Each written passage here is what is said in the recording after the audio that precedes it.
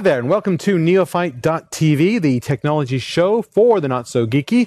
My name is Ben Friedman, and last week, Apple had another one of its big press conferences in San Francisco, and we were there, watching it on the internet, live, as it happened, with all the other people who weren't invited.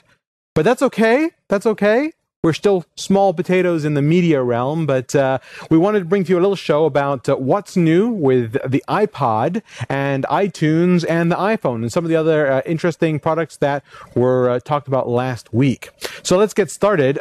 Easiest thing first is probably the iPod Shuffle. Not much new there. The iPod Shuffle, still $79. The new thing is it's available in some new colors, which I really don't like. But that's okay. Some people will like them. They're kind of pastel-y, I think, kind of a little less saturated than some of the other colors. Maybe you'll like them, maybe you don't. But you can go to Apple's website, take a look at them there, and see if you like those colors. Next up was the new iPod Nanos, which have been affectionately termed the Fat Boy Nano on a lot of rumor websites. The new Nano is now shorter and wider, it kind of looks stubby, and they did that so that they could actually put a bigger display on the Nano that will actually play video. So the iPod Nano will now play videos just pretty much like the way the old iPod Video did, and looks pretty good. It's got a new interface. It has cover flow on it. Doesn't work quite as nicely as the iPhone cover flow, but it is a nice new interface. It's also available in a few different colors. It's $149 for the white 4GB model, but if you want a colored one, you got to go to the 8GB model, which is $199. So that's the new iPod Nano that now plays video as well.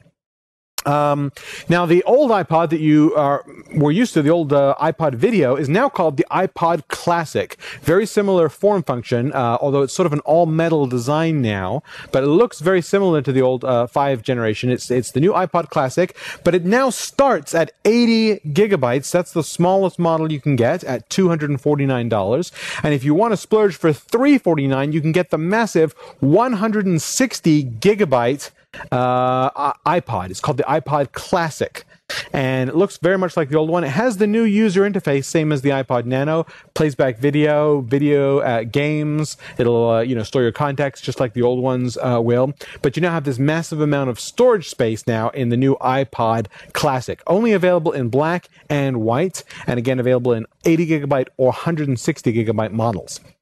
Then there's the new iPod Touch, which is basically an iPhone without the phone capabilities. It's an iPod, and it looks very similar. It has the same touch screen as the iPhone. So, you can use your finger to drag backwards and forwards. You can go through photos, although it doesn't have a camera.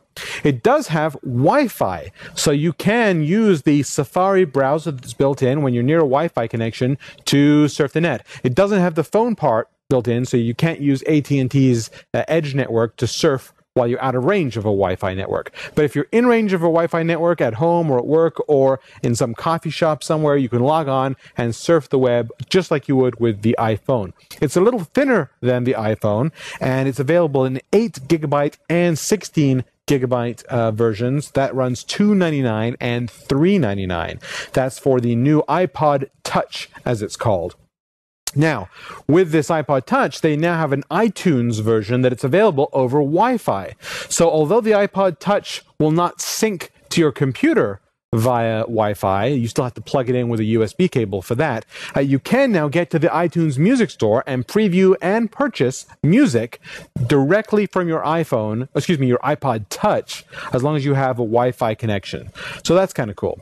The other thing they announced with the upgrade to iTunes was ringtone support.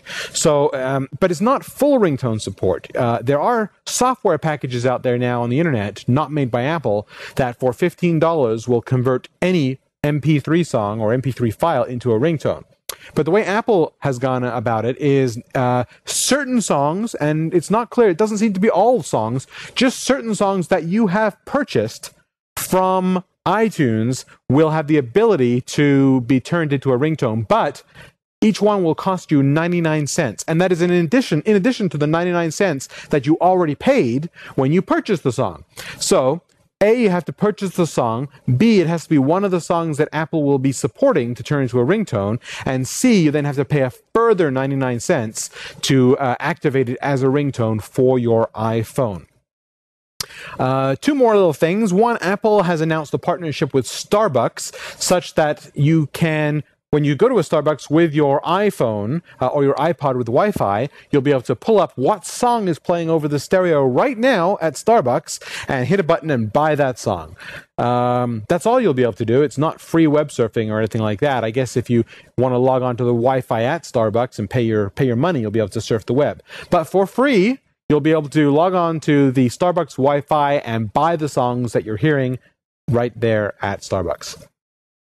Okay, and lastly, there was a big price drop on the 8GB iPhone. It looks like they're no longer going to be making the 4GB iPhone, but the 8GB iPhone has a $200 price drop. It used to be $599. You can now buy it for $399. So big price drop for those of you who are waiting for an iPhone for the price to come down a bit. Now it has, and that's on the higher level 8GB iPhone. So just to recoup, you've got new shuffles in new colors. Nothing else has changed. The new shorter, fatter Nano that plays a video in 4GB and 8GB capacities. You've got the iPod Classic, which is very similar to the old iPod, but now comes in 80 and 160GB models. You've got the iPod Touch, which is like an iPhone without the phone, and that comes in 8GB and 16GB models. You've got the new Wi-Fi iTunes Music Store. You've got the partnership with Apple, and you've got the price drop on the on the 8GB iPhone from $599 to $399. And that's what happened at the Apple announcement last Wednesday. And we got another segment coming right back up, so stay tuned. Hey, I'm Andy Walker. Have you just bought a new computer with Windows Vista on it? Or maybe you've got an old XP computer that you upgraded. Well, we've just created an amazing new DVD that'll teach you everything you need to know about the new operating system from Microsoft. It's called Getting Started with Windows Vista. In this DVD, there are 3 sections. One is out of the box, what you need to do as soon as you start up Vista. Number 2 is Vista Essentials, things you need to know every day to make your computer experience amazing. Antivirus, security, all kinds of new features that Vista offers. And finally, Geek Tips and Tricks, things you need to know that nobody else will have told you to make you a Vista guru. For more information, check out our website at gettingstartedvideo.com. And welcome back to Neophyte.tv, and it's our pleasure for the second section today to welcome back to the studios of Rue Productions my good friend, Andy Dillard. Andy, how are you? Good. How are you doing, Ben? Thank you for coming back once again. Your previous segment was very highly rated. Well, thank you. Got a lot of good emails about that. It was a pleasure to do that. Of course, we got a lot of emails about the Where's Tiffany. And what, so am I not as attractive as Tiffany? You're a beautiful man. A beautiful man. So today we're going to be looking at a set of speakers by Cerwin Vega, the Cerwin Vega CVHD 5.1 surround sound speakers. Correct. And just before you get into these speakers, I want to explain to people who don't know what 5.1 means. You know, traditionally you have stereo speakers, right? Which is Correct. one speaker on the left and one speaker on the right. But when 5.1 surround sound, you have 5 small speakers, that's the 5, and then you've got 0.1, which is the one big subwoofer. And the 5 speakers that you have are left and right, and then you've got a center channel for speech and dialogue on movies, and then you have left and right behind you as well. You have rear speakers. So 1, 2, 3, 4, 5 in the center, and then the 0.1 is the subwoofer that delivers the earth-shattering bass that we all love so much. And in this case, that is more true than ever. So that's good. Now, the Cerwin Vega, these are pretty high-end speakers. I was looking around, about $600, $700 in that price range. Yeah. Suggested retail is about $1,000. Right. But we found them online from anywhere from about $550 up to $1,000. So. Right. Okay, so, and I was looking online, I thought I saw about $600. And what about shipping? Because let me tell you, these things are, how much do they weigh? I mean... They come in a big box. There's all 5.1 speakers are in one big box. Right. And so shipping, I mean, did you pick this box up? I mean, I was looking at this box that came in, and it was. I could, and I'm not the strongest massive guy in the world, but I'm big enough to pick it up. But it's a big box, so I would imagine shipping's going to cost you a little bit. Right. So you hook these up to your now? There's no amplifier in the box, right? Correct. The speakers are just bare speakers, no amplification. Correct. A little bit about the speakers. The subwoofer, which is a 12-inch subwoofer, 250 watts, is powered. So you don't need an amplifier for it. So there is power to the subwoofer. There is power to the subwoofer. The other 5 speakers just run through my receiver that I have. Right. I actually tried it on 2 different receivers. An older one that I didn't have a digital hookup for. Right. And so it was a simulated surround sound. And that's like Dolby Pro Logic. Dolby Pro Logic, yeah. And so that's not real surround sound. That's taking a stereo signal and kind of analyzing it to make it like surround. And that actually sounded pretty good, to tell you the truth. Yeah.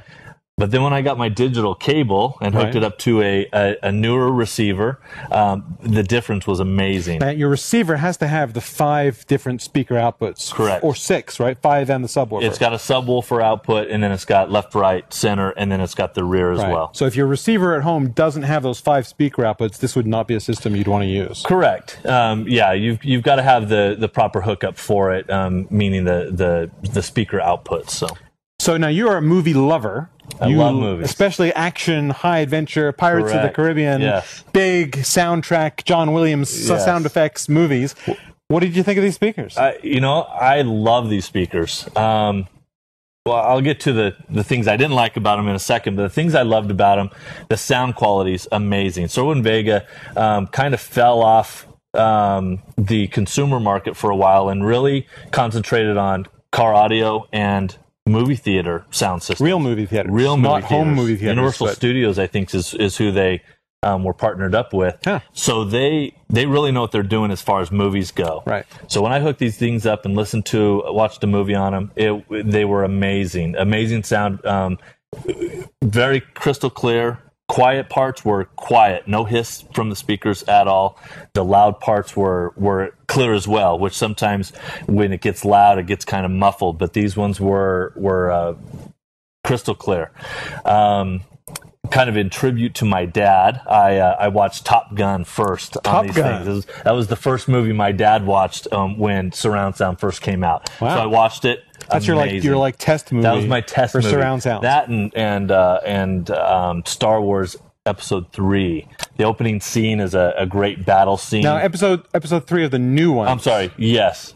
So that is the old one, right? Yeah. Episode 3 is not the third original one, but the third of the new one. Yes. Really, episode 3. Exactly. Right. All of you Star Wars fans know what we're talking about. And I've just totally blown any street cred I had with any of those Star Wars people. I'm a Battlestar Galactica fan. What can I say? Go Starbuck. Yeah. But anyways, the bass sound was amazing. Talk about the negatives just for a second. If you have a small room, you may not want these speakers. They sound great in a small room. I had them in a small room. I just recently moved them into a larger room to see what they sounded like.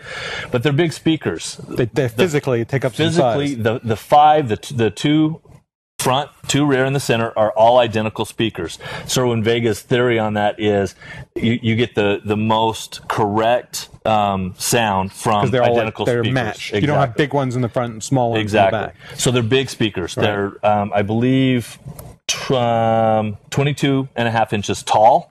Wow. 5 inches wide, 5 inches deep. All of them are the same thing. So mounting them on the walls, they take up a lot of space. Right.